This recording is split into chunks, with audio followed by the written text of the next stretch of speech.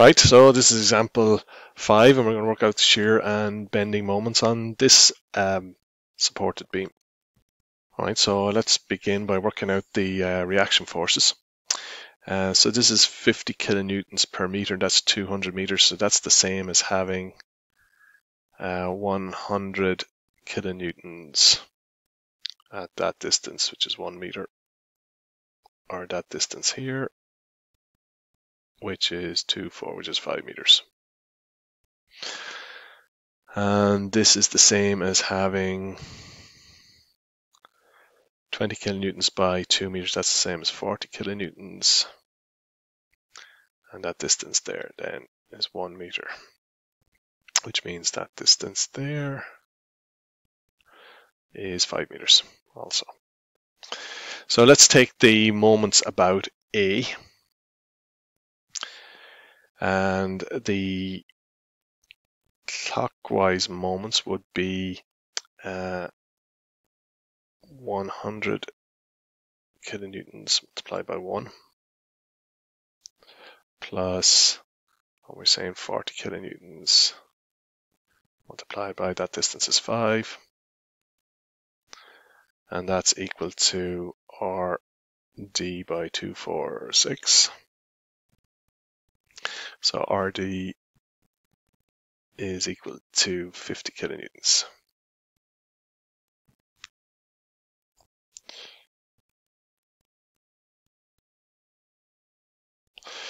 If I take the moments about D, I would say that clockwise we have 6 RA is equal to this one here, which is 40 by 1 plus over here was 100 by 5, and that's equal to 540 divided by 6 is 90.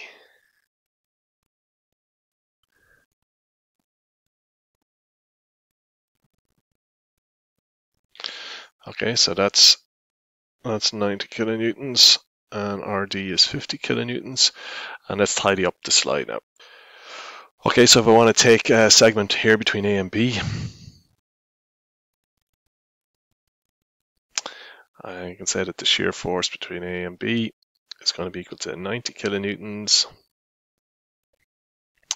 minus 50 kilonewtons times X, okay, whatever that value of X is. And yeah, that's it. And then the moment from A to B is going to be 90 K times X minus 50 K times X by, okay, I'm going to act through the centroid, which is X over 2, which is 90 Kx minus 25x squared. Okay, if I take from B to C, so a segment in here, so the shear force between B and C, that's equal to 90K minus, well, that's going to be 50 by 2. And that is equal to, that should be K. So that's 100, and that's 90, so that's equal to minus 10K.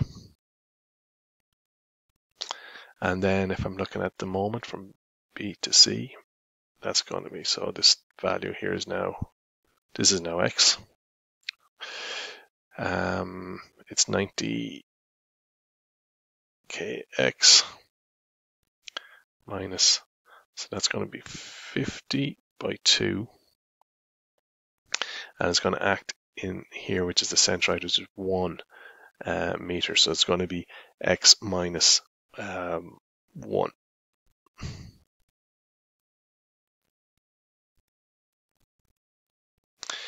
And that works out to be minus 10 kx plus 100 k.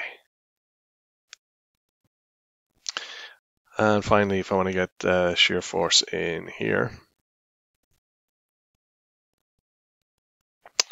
so the shear force between C and D, that's going to be 90 minus, over here is 100. And if this is now x, that's now x, we have 20, I'm running out of room, minus 20 times x minus, so that's 4. So that if that's x, and that distance here is the 4, this distance here is x minus 4.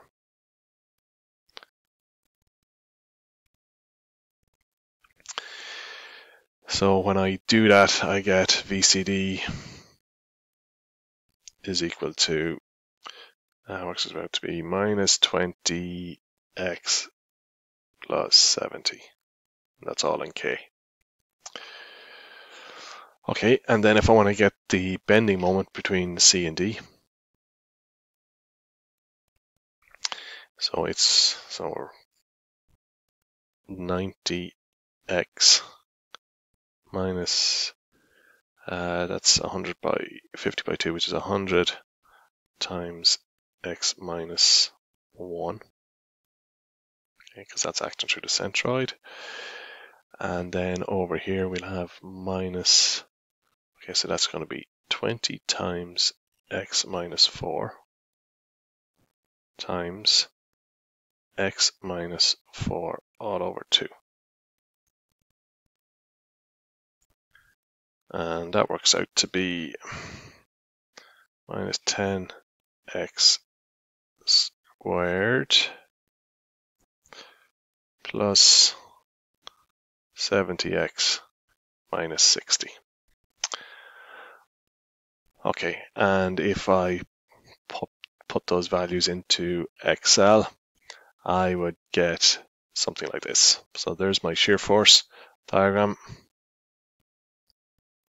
and that's my bending moment. Okay, that's that example.